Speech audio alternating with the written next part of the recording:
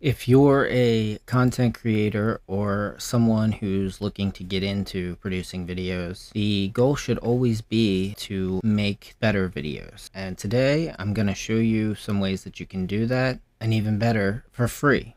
So stick around.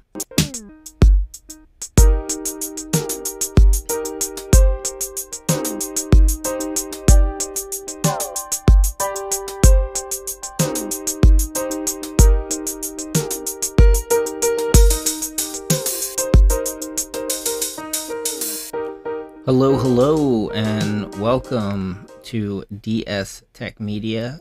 My name is Jay, and DS Tech Media is all about tech, everything from gaming to servers, hardware to software, specializing in Linux and open source software. Today, I'm going to be showing you simple concepts and techniques that you can use to make better videos. So if you're not familiar with DS Tech Media, I make videos entirely using Linux and free and open source software. So a lot of my footage is just screen recording and myself talking into a camera, much like I'm doing right now. And one way to increase production value is use images and graphics, etc. and so forth. And a big part of how I do that is with OBS Studio, which is a entirely free and open source project. Another thing that I highly recommend is gathering notes and links and putting them into a script ahead of time. This is something that I haven't even recorded yet for Android 12. I've gathered a ton of notes. That way I can kind of make sure it makes it into the video. A very important thing to account for is your audio. Sometimes people overlook this, but having good audio is absolutely key. In my earlier videos, I had a lot of servers running in the room with me, a lot of different computers, and that noise could be heard as the background of the video. And I've addressed that in a lot of different ways. The best way to do so is to remove the sound from the room to begin with. That way you're not editing the video and trying to process sound out of your video clips. That's kind of a reoccurring theme. You can do work at the time of or before recording, or you can spend more time in editing. There's like a give-take relationship. For instance, I used OBS to composite in the OBS logo and the picture of the notes. I did all that in real time while I'm recording this, but it could make sense to just add that sort of stuff in after the fact. As I mentioned before, a lot of what I do involves capturing the screen, and so adding graphics or logos for software or different topics is an easy way just to switch things up. Depending on the topic of the video, I'll usually go online and grab images or logos, things that I want to add to the video. The best thing to do is to find .svg files, which stands for Scalable Vector Graphics. It'll give you a lot more options when it comes to resizing or changing anything about the graphics. And this program is called Inkscape, an alternative to Adobe's Illustrator. And here I have an SVG, can move it around or adjust size, but more importantly, move any element, because this isn't just an image, it is a graphic. So all of this is selectable and manipulatable. Every little piece of this, I can change the colors. We could do lots of different things with this. What we really want is something more simple, like server racks, and I got an Intel logo here. So one of the little changes that I might want to do is I like to use some shadowing to make the logo pop a little bit more. Go ahead and export this. As you can see, the Intel logo just stands out a little bit because of simply adding those shadows. Before I even go about making a video, I'll gather graphics or I'll make them myself. Speaking of OBS, I just want to demo some of the things and how they work. So we're capturing a window there. That's what this is. As I said earlier, we have this effect, the OBS logo, and this one for my markdown application. And everything such as the logo, even the boxes with the shadowing for my camera sources, I used Inkscape to make.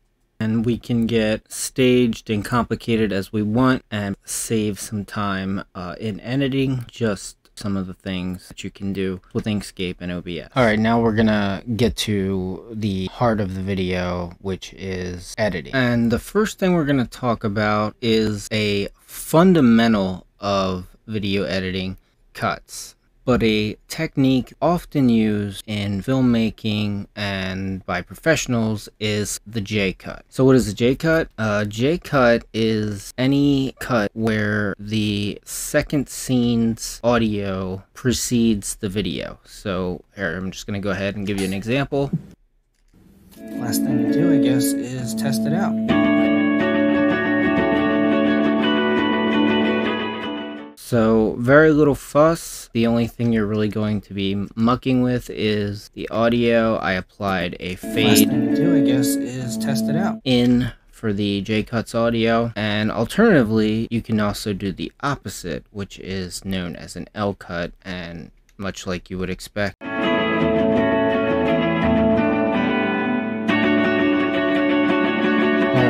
so first impressions.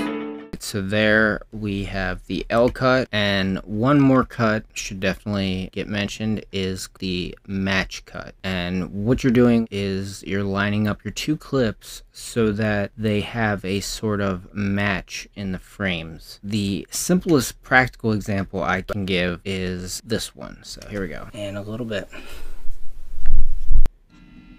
So if you notice, I go to turn the camera off, and upon cutting to the next scene, turning the camera on, so we get that juxtaposition there. Those are three very simple and very effective ways of cutting without going through the trouble of a fade or a wipe. So we've already touched on using images to enhance video. Very similar to images would be titles. So this is Kdenlive, and it has a built-in title maker. Also, by the way, this city scene is actually just free stock footage, and inside of Kdenlive we can actually grab stock footage like this. So I just did a search over here for city at night. Here we go, this one will let you preview. And this is free footage from Pexels video, so you don't need to have Kdenlive to get this. You can just go to the Pexels website and search.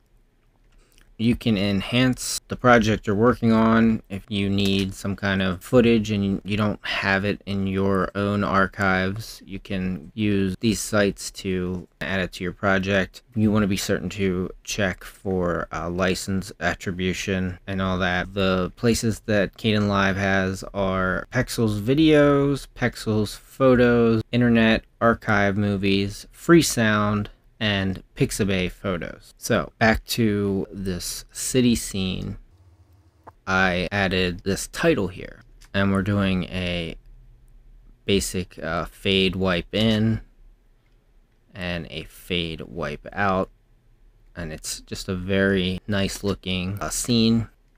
And in this one there is a gradual blur that occurs to the city. And in this one, we're kind of animating the appearance of the text, and you can do that with, this is a simple compositor in Kdenlive called Composite and Transform. Just about any video editor should have something like this. And once again, for the background, I used the box blur. The other effect, a vignette effect, that is without it, and that is with it. And you can use vignettes for bringing focus to the center of a clip. And let's say I really wanted to set this off and maybe add some audio. We can go back over here, go to free sound. I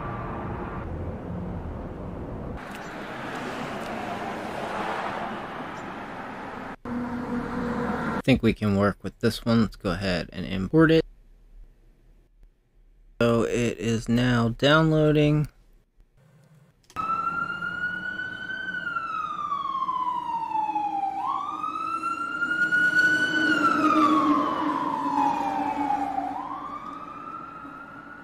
So just using free resources and doing the title clip, we're able to get pretty good little sequence going on here. So keeping up with the theme of using visual elements, we're going to switch over to the Flowblade video editor. This is a project I did about Markdown, and I went to the Markdown Wikipedia page and took a screenshot. But then I also highlighted this developer's photo and I screenshotted that as well, and using Inkscape I put them together and gave this an outline with shadowing so it would stand out. I also added a vignette and used the transform compositor to give it some motion so it's not just an image anymore. Created the Markdown language in 2004 in collaboration with Aaron Schwartz on the syntax. And Aaron Schwartz was an American computer programmer entrepreneur. So using a screenshot, another screenshot, very basic resources, and placed above the Wikipedia screenshot, adding the shadows from the vignette effect. But the most important part is actually the transforming of the image. So we've got X, Y, and Z axes, and as we move in, the image zooms, and then it rotates, and then it rotates on the other axis. And this is an effect you'll see in a lot of videos, and it's just a way to add just something nice to look at to an otherwise kind of dull narration piece. So once again, creating something out of nothing. So another example, in this project I had recorded fireworks on the 4th of July, and I knew I wanted to use the fireworks footage, but didn't really know where else to go from there. I ended up doing a search for US flag. I found this US flag, and it happened to be perfect because of this solid blue background, because we can easily chroma key that part out. Using the basic chroma key, selecting that color, we immediately remove a bunch of the flag, and then we can adjust the variance to bring back the parts that are missing. Select compositors, composite and transform, so we can lower the opacity, resize it. But we've also got a ton of different blends, so change the blend type. XOR, this is plus. With multiply, you can vaguely see the flag. That one's screen, darken, color dodge, color burn. The hard light is perfect because the fireworks footage is at night, and the hard light kind of gives it that night look. So that one is pretty ideal. That one's the soft light. Difference, where it's performing a division of the two images where these bright colors are happening here. There's exclusion, which is also pretty cool. It almost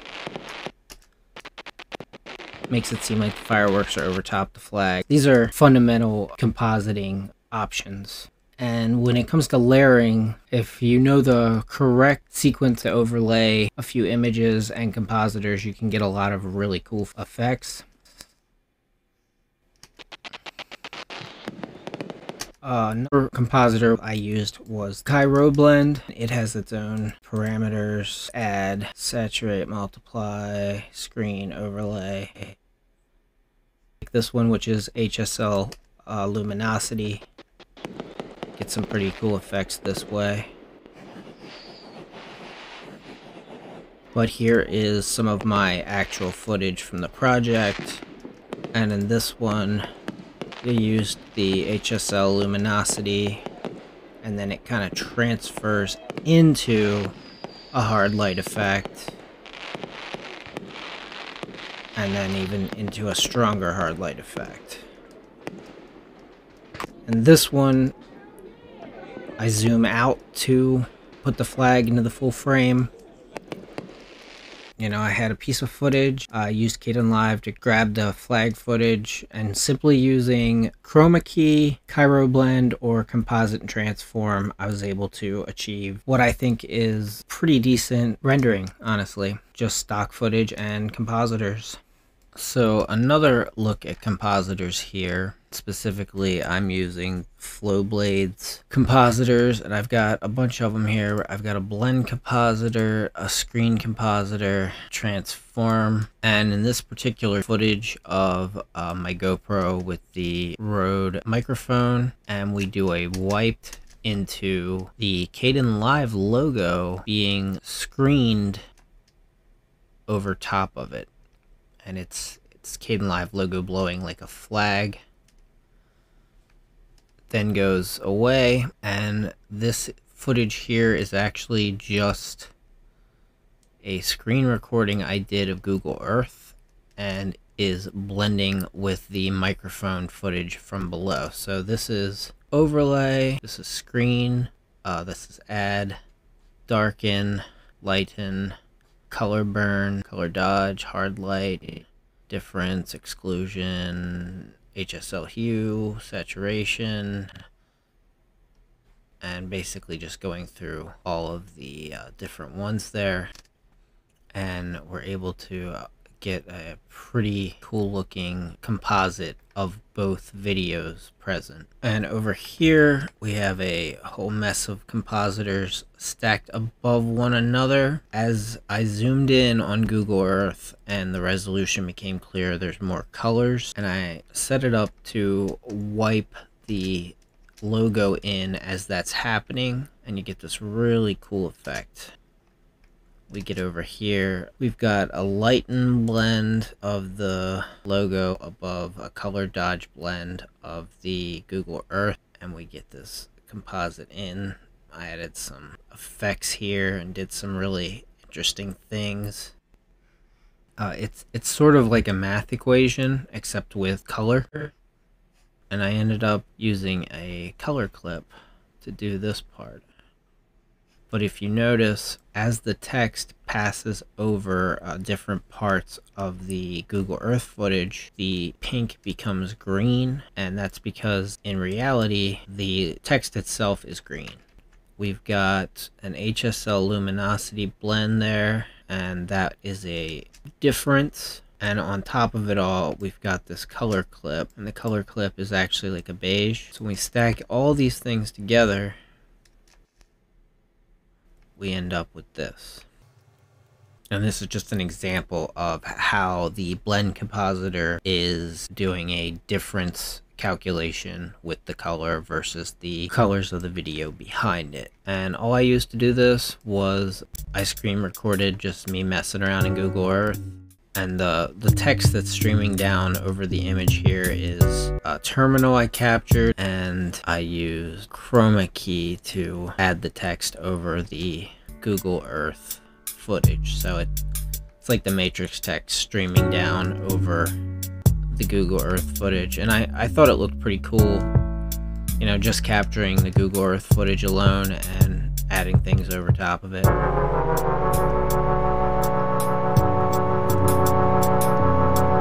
And then I also added this song, which I produced as well.